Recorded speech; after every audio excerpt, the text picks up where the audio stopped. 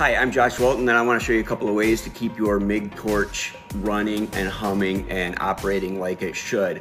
I can't tell you the number of times where I've had people come and be like, man, I'm just not getting the welds that I want, and the machine's not working right, and you want to start with the simple stuff first. So this is like the most simplest and the most basic way to make sure that you're starting with a nice clean base when you're MIG welding.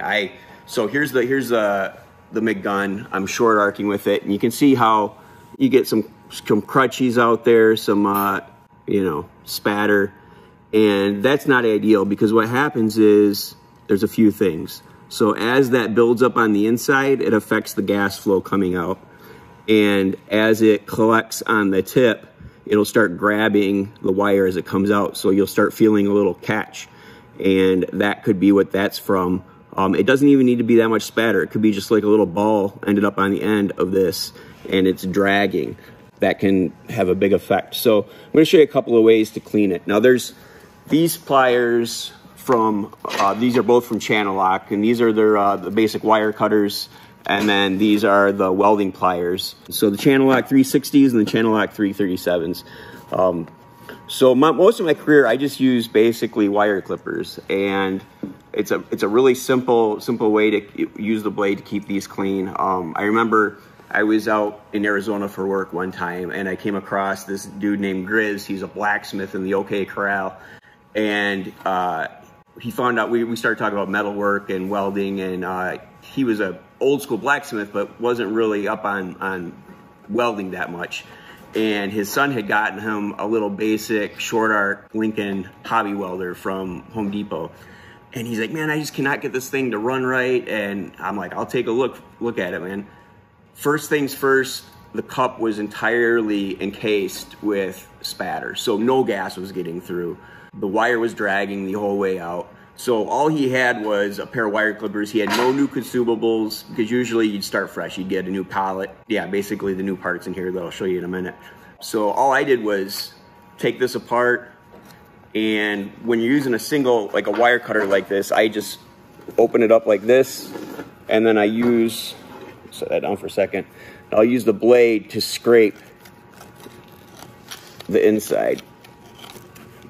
And now, you've got a cleaner inside. Sometimes this cup's a little bit small, but sometimes I'll take a wire wheel and I'll go in there and clean it out. But if you keep up on this, these will last you a long time. If you don't, they start breaking apart on the edges and you'll have to start replacing them. On this MIG gun, so you've got your collet body there, and you can see the gas comes through these holes right here. So as this maybe builds up with crap or stuff gets built up around here, you're blocking the gas flow. So that's not ideal. So you want to keep all this stuff clean. So a lot of times when I take it apart, I'll take a little wire brush and I'll wire wheel stuff off there. Then you've got this clunk up here, and this is all copper. So the metal will stick to it eventually, and then it'll start building up. So you want to try to keep it clean. So I'll just take this and kind of clean the tip like that. Maybe take a wire brush like that. And now you've got basically a fresh setup. And that's where you want to keep it at. You want to have, you're going to dial in the machine so you don't have to deal with much of that buildup, but I want you to see what happens when you get that crap around there, how to kind of clean it up. Now, where these pliers come in handy is you do a lot more with them. While these are basic and you can get done what you need to get done, these are kind of more of a specialty tool.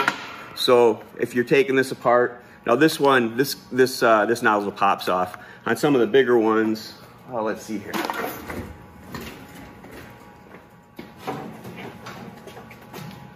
Like on this gun, it's a little bit bigger. So it screws on, but say it gets stuck or it gets hot, too hot. This has this little grasp thing right here. You can kind of just use that and crank it off.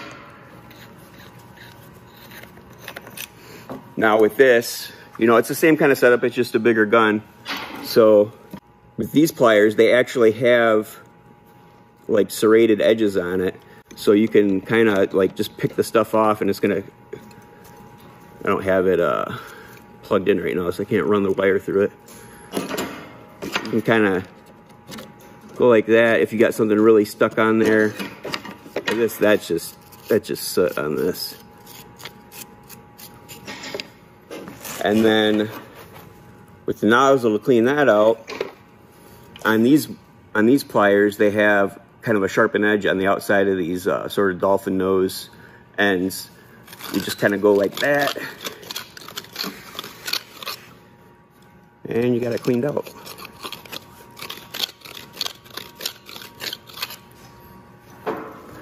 Now, you also have this little grip here, so if you've got a hard time, say you overheat it and this swells up, you can take this and use it to get it started coming off.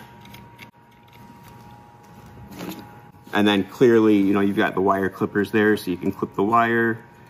This one has like it even has a little hammerhead, so if you've got sometimes the torch will get a little miscombobulated and it's not going to be quite centered. Just kind of take it and whack it like that, center it a little bit. That's pretty much it. That's all I wanted to show you guys. The importance of keeping these clean. One of the other differences is, just kind of a quick aside, so one of these is set up for short arc and the other one's set up for pulse welding. For pulse welding, this is actually the tip, the contact tip, is going to be recessed from the edge of the cup, and that's to kind of protect it because pulse welding and spray welding is so hot. Whereas when you're doing short arc, the tip is actually above the nozzle, so it's more exposed, so there's more chance of spatter to get in there. So you really got to make sure you keep it clean. And then it also depends on what you're welding. Like if you're doing pulse aluminum, on the tip of this, it'll just start sort of frosting up with aluminum, and you don't even need to scrape it off with a wire clipper. You can just take a wire brush and kind of scrape it off. So like pretty much when I was doing my certs for it, between every pass, I would take it apart and clean it, because otherwise it was really fickle and the aluminum was catching on the debris on the outside there. So really the thing I want to get across is it's important to keep this stuff clean. And if you do, that's just one less thing that you have to worry about. It may seem tedious at first, but you get used to it, you get into a groove, it becomes second nature, and it makes everything a lot easier. Basically, like anything else in welding, cleanliness is godliness. And so, you know, nothing a pair of pliers and a wire brush can't handle. So that's pretty much it. Just kind of a quick and easy, nothing groundbreaking, but it's critically important to keep the gun clean.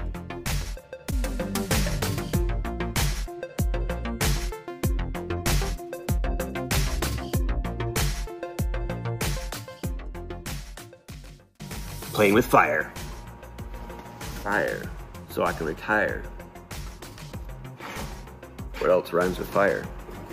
Gotta get my welding wire so I can play with fire. Need to get some string cheese from Meyer. Playing with my pliers.